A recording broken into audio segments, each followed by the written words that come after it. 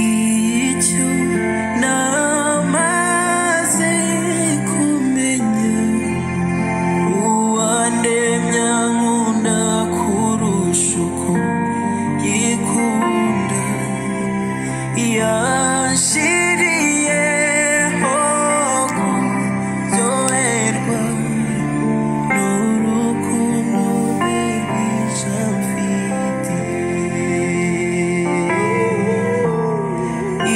icyo namaze kumenya uwandemya nkunda kurusha uko yikunda yanshiriyeho kuryoherwa n'urukundo rwe rwinshi amfite. yashyiriyeho kuryoherwa. Benshi ntabwo babizi ko Uwiteka yaturemeye kwishimana nawe. Urumva Imana ntabwo yaturemeye kugira ngo tube abacakara bayo, kuko yari ibuze abakozi kugira ngo tuze tuyikorere mu buryo bw'ubucakara. Icyambere Imana yanga ubucakara, ni nayo siyo rero yabushyiraho.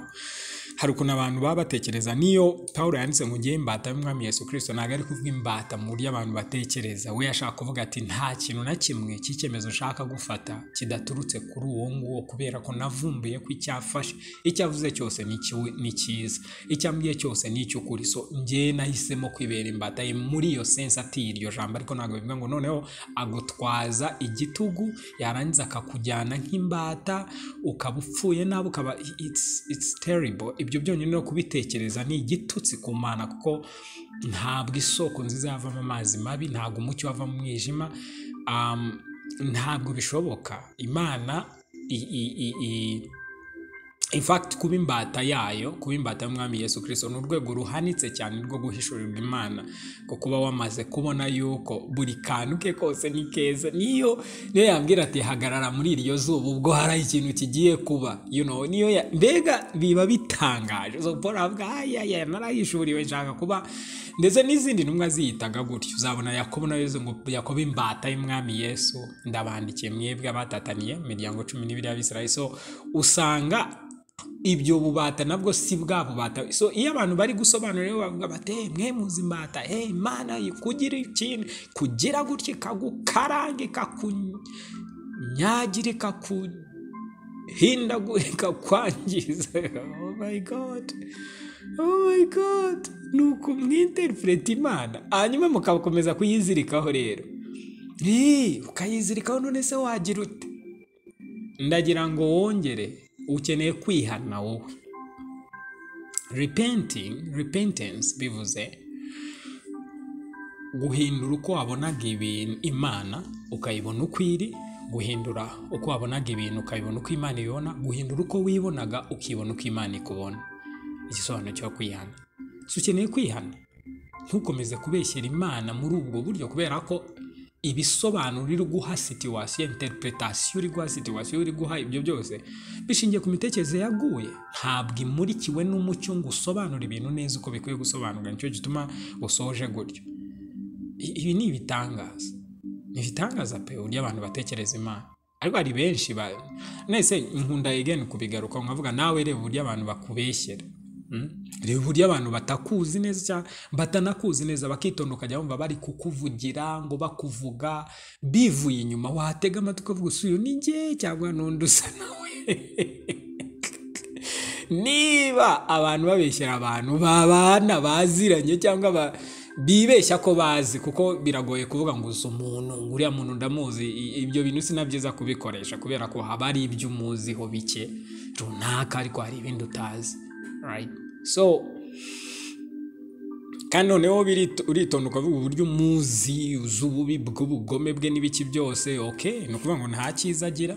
Njye nta muntu n'umwe nigeze kubona waba mubi gusa. No, habaho ko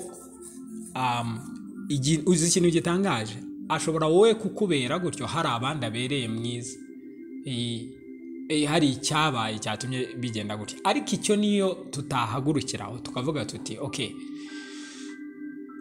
wowe se uri kubivuga, intego ufite ni iyihe? Ese urifuza impinduka y'uwo muntu? ese urashaka ko bigenda gute?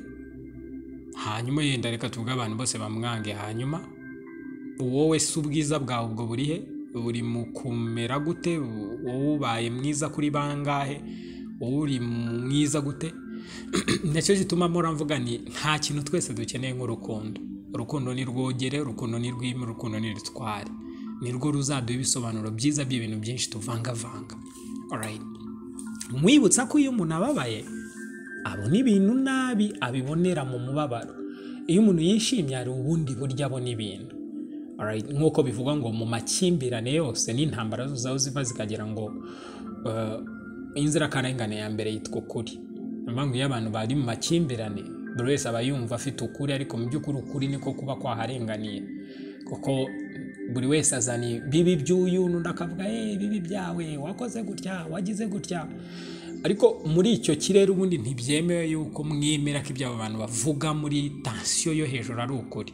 Ubundi ukuri kuvuga iyo hari ituze, hari amahoro, ukaganira neza uvuga, ariko uzasanga na bya bindi wavugaga wicujije icyatumye bivuga muri wa mwuka wo hejuru. So uburyo bwiza bwo kuvuga ukuri no kumenya ukuri ni igihe umuntu atuje ukabaza ngaho twitonze, sobanura iki na kiriya. So twese rero dukeneye urukundo, by'umwihariko muri urwo rukundo havamo ibyishimo. Iki rero nicyo ndi kuvuga, uko ibyishimo biza bikadukiza, byatwomora, byadukiza. Kuko umwanditsi wa Zaburi 149 avuga ngo ku murongo wa 4 ngo kuko Uwiteka anezererwa abantu be, ngo azaririmbisha abanyamubabaro agakiza. So tekereza ngo abanyamubabaro bazisanga baririmbye indirimbo z'agakiza. Icyo ni ikintu gikomeye. Abanyamubabaro bazaririmba agakiza. So nukuvuga ngo ibyishimo biraza bigakiza uwari ubabaye, agahita yisanga nari kuririmba agakiza. So ibyishimo biradukiza rero. So twese nibyo dukeneye. Urumva, kwatakana, kwitana ba mwana, ibyo bintu ntacyo bizafasha rwose. Ni inkuru zisubiyemo ibihe n'ibihe. Ingenzi ikintu kimwe gitsinda byose, si ikindi, ni urukundo. Nicyo cyonyine gitsinda byose. Umurongo wa 5 uravuga ngo abakunzi be bishimira icyubahiro abahaye. Abaki? Abakunzi be nibishimira icyubahiro abahaye, baririmbishwe n'ibyishimo, baririmbire ku mariri yabo. Bye. Ariko Dawidi yaratangaje, yabitwaraga kure. Dawidi yari umuhanuzi cyane, kuko ubundi se wabivugamo ni gute? Abakunzi be bishimira icyubahiro abahaye. So Uwiteka guha icyubahiro. Ubundi icyo tuzi ni icyubahiro duha Uwiteka ko yadukoreye ibi. Ariko aravuga ngo tekereza ko Uwiteka ubwe yagennye, aravuga atoya shaka ko abakunzi banjye bagira icyubahiro. Nasobanura iby'icyo cyubahiro hepfo, ko iyo abantu badekonexe batarebye context hari ukuntu ibice bimwe babyirengagiza. Abakunzi be bishimira icyubahiro akoze iki? Abahaye, baririmbishwe n'ibyishimo. So ntago ari kuvuga ngo mwiririmbishwe n'umubabaro, avuga ngo ibyishimo nibibuzura, please muririmbe. Baririmbishwe n'ibyishimo, byonyine agwaye icyubahiro. Uziko Abakorinto ba mbere igice cya 2, alright, Paul atubwira yuko hari icyubahiro Imana yageneye abantu bayo kera isi itararema. Hari ibintu by'ubwiza, the glory, icyubahiro, ubwiza yageneye abantu bayo. So icyubahiro rero nicyo Uwiteka afite, kubw'ibyo ashatse yaguhaho. So kandi icyo Uwiteka yarakiduhaye. Uwiteka nagashaka usuzugurika. You have to understand, Imana ishaka ko umwana wayo aba yubashywe nk'uko nayo yayo yubashywe. Ndi kubibona abakunzi be bishimira icyubahiro abahaye. Imana ishimwe. Wowe wabonye umunyacyubahiro wishimira ko abana be basuzugurika we yubashywe? No, ahubwo nabo benjoyinga, banezezwa, bagendana muri icyo cyubahiro cy'uwo munyacyubahiro. Imana ni nziza. Dukwiye kubyumva ko Imana ari nziza. Baririmbishwe n'ibyishimo. Urumva ikigomba gutera abantu kuririmba? Ibyishimo. Ibyishimo by'ikiza, by'agakiza kazanwa n'ibyishimo. Ngo baririmbire ku mariri yabo. Nibaririmba, be kuririmba gusa ku manywa, ngo nibataha ngo tuvuye mu rusengero twaririmbye we. No, ngo no ku mariri yabo nibaririmbe. nibahimbaza Uwiteka ahantu hose. Oh my God. So uyu Dawidi ari kutubwira icyamuvaga, aravuga ati iyo nataga bya byishimo byankomezagamo nkumva nakomeza kumuramya ndi no ku buriri. Gusa yari kuvuga nijoro mumuririmbire, nijoro muririmbire ku manywa. Mu yandi magambo ibyishimo byanyu ntabwo ntibizi ijoro ntibizi n'amanywa, kuko ntibigira isura, ntibigira ishusho. Ibyishimo ni ibiva ku Mana, ntacyo ntibyitaye ko ari nijoro cyangwa ari ku manywa.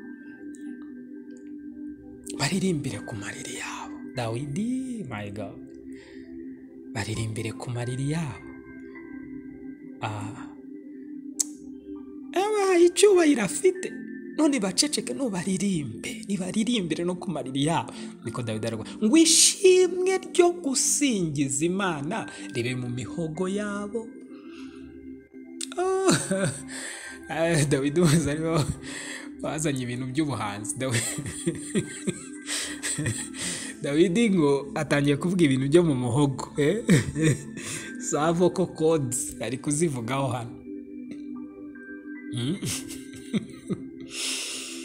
Oh God. Wow. Ngo baririmbire ngo ishimwe ryo gusingiza Imana ribe mu muhogo wabo.